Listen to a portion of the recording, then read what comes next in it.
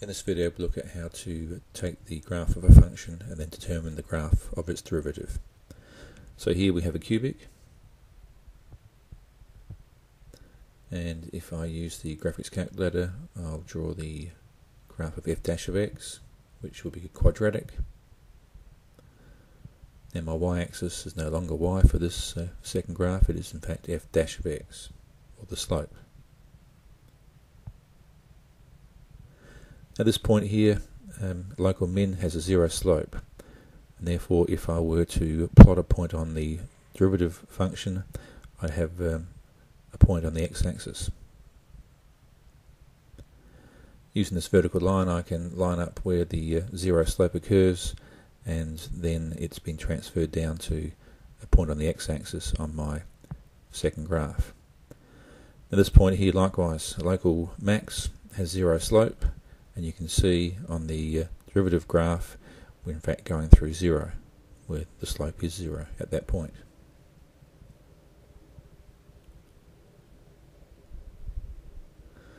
Now this section of the curve here has positive slope.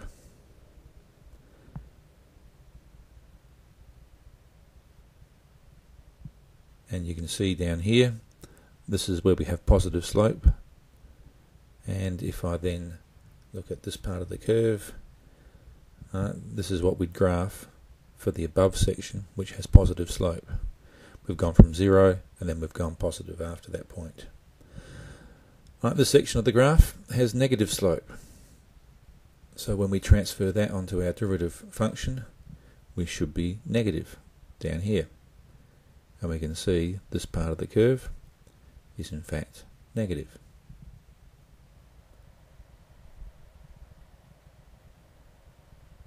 So negative here in terms of slope and negative below.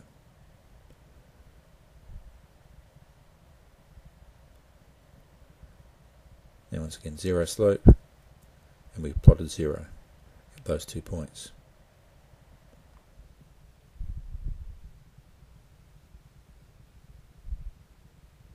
Now point of inflection, we've got concave section here, convex section, so a point of inflection separates those two different shapes.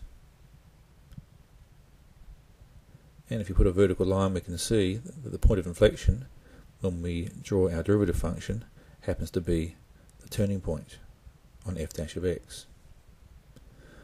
So this part of the graph here, the slope is approaching zero, it's getting smaller and getting closer to zero. So here our slope, our values are getting smaller. Then after the point of inflection, the slope begins increasing back towards zero. So down here, this section, we're approaching zero.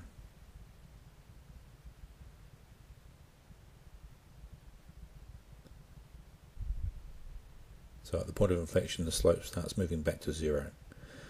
At these points are at zero slope. Original function has zero slope, transferred down to the second graph.